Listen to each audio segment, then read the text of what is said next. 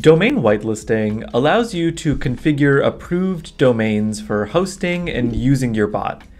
This enhances security and control by ensuring that your bot is only available on trusted domains that you indicate.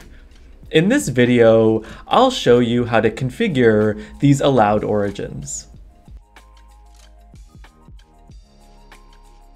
To enable whitelisted domains, first I'll need to navigate to the web chat integration settings in my bot's dashboard.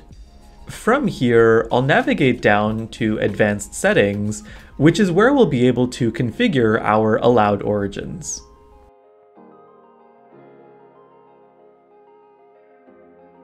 Now, I'll place the domain on which I want my bot to be accessible in this menu by clicking Add Origin. I can also place multiple domains and subdomains here as necessary. If there aren't any domains placed here, your bot will be accessible across any domain across the web. When you place one or more domains here, your bot will only be accessible on that domain. For example, I'll place the botpress.com domain here and click Add Origin. This indicates to my bot that it can only be accessed through the domain botpress.com.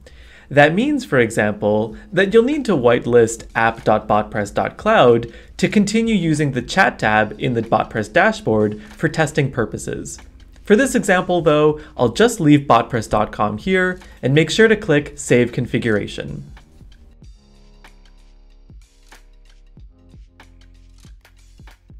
Now that we've put everything together, let's test it out. Since I've only whitelisted the botpress.com domain and not my dashboard, the bot should be inaccessible through this chat tab. Let's test it out and see what happens. As expected, we get an error indicating that my bot is inaccessible. You can use this feature to ensure that your bot is only available on domains that you trust. Pretty cool. Happy bot building.